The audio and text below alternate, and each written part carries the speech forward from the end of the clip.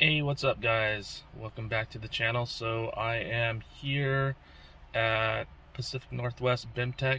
I believe they used to be called Powerhouse.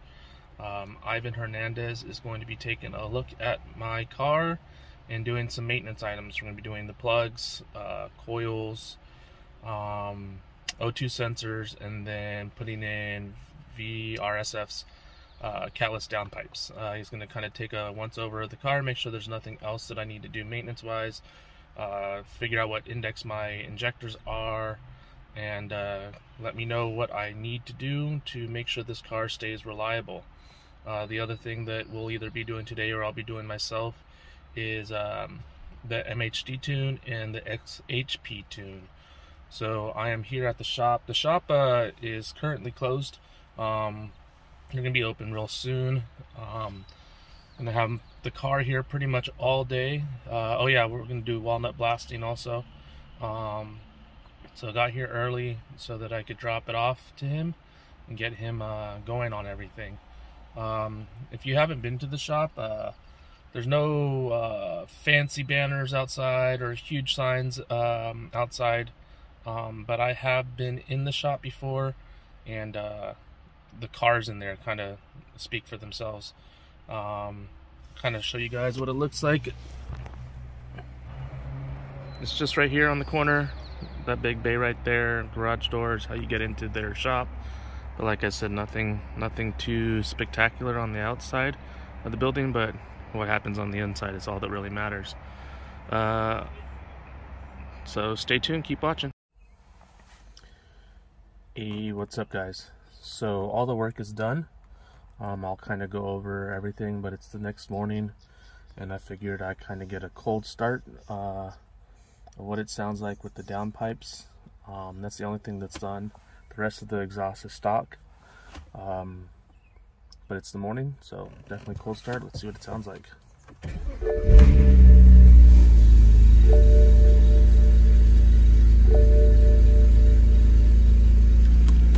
Probably hearing a lot of turbo rattle. I definitely need to address that issue when the time comes. But as far as the way it sounds, it's a little bit deeper of a note, but not much louder than stock in my opinion. And starting to quiet down now. Doesn't really sound too bad, other than I could really hear the turbo rattle now. You see at the higher RPMs, like see, once I could put just enough gas in there, turbo rattle goes away. It's pretty quiet at that point. Alright, well that's cold start from inside the car. If you're wondering why those service engine soon light is on, it's more than likely because I have catless downpipes and I need to tune that out. Alright guys, so kind of told you guys I was taking the car to BIMtech Pacific Northwest. Had Ivan take a look at a few things, and then I let you guys listen to cold start. So I'm going to give you like a quick update of everything that's happened so far. Like I said, took it over to BIMtech. Ivan and his guys were able to replace my spark plugs, replace my coils, replace my O2 sensors, and install the downpipes, the catless downpipes. He took a once over everything, and the main things that he noticed that I should take care of is there is a oil pan gasket leak, and then there is a bushing for my front control arms that's got a superficial like crack. It's worn, so it's not the control arm itself, it's the bushing. So I'll have to replace those. Other than that, the car checked out pretty good. No real concerns. So what I'm going to do now is kind of go over some of the photos that we were able to take of the car while it was in the shop. Alright, so here's a photo of the downpipes before they were installed. And now what you're going to see is each intake and how dirty they are, showing how much carbon buildup there is in there before we ended up doing the walnut blasting.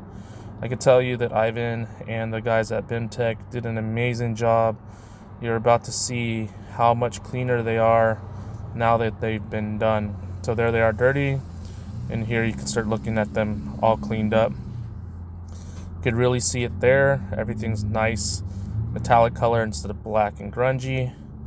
Did an amazing job. Here's the car just chilling in their shop as they're working on it.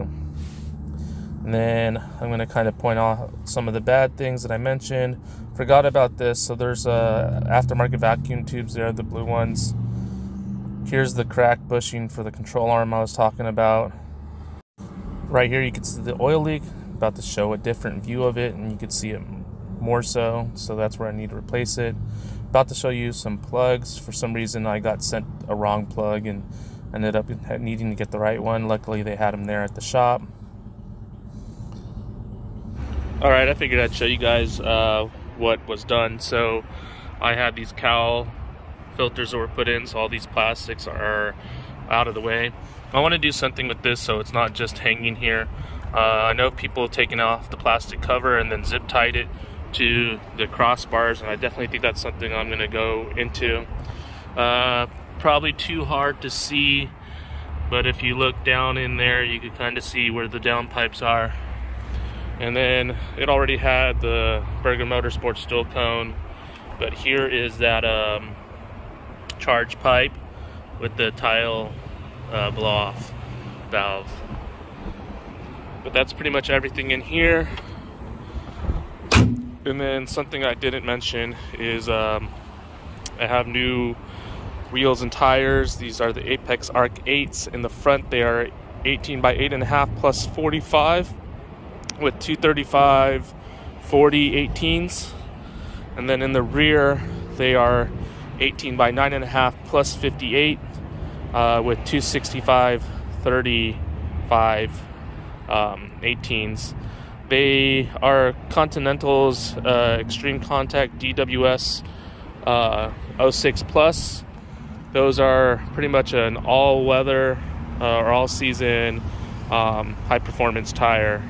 I went with that because here in Pacific Northwest it definitely rains a lot, and we do get snow every now and then. So I wanted to be able to have decent traction during those times.